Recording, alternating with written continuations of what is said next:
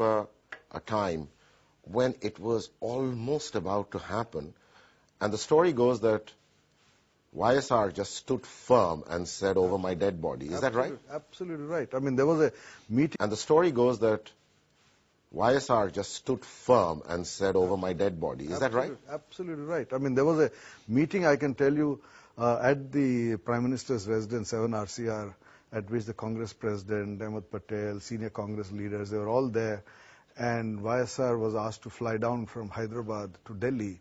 And from what I gather, I was of course not in the meeting, but from whatever I've gathered, that was a meeting which was convened to almost take a decision on should Congress in an indicate meeting, but from whatever I've gathered, that was a meeting which was convened to almost take a decision on should Congress indicate in some way support for separate Telangana.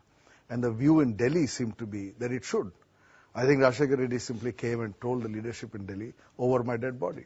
I mean, if you want to lose the one state in which you come to power on your own, and you're not in coalition with someone or the other, and here is the big state of Andhra Pradesh where Congress had a solid majority. If you want to sacrifice this state to the opposition, go ahead and do it. So I think Delhi kind of stepped back. And so I would really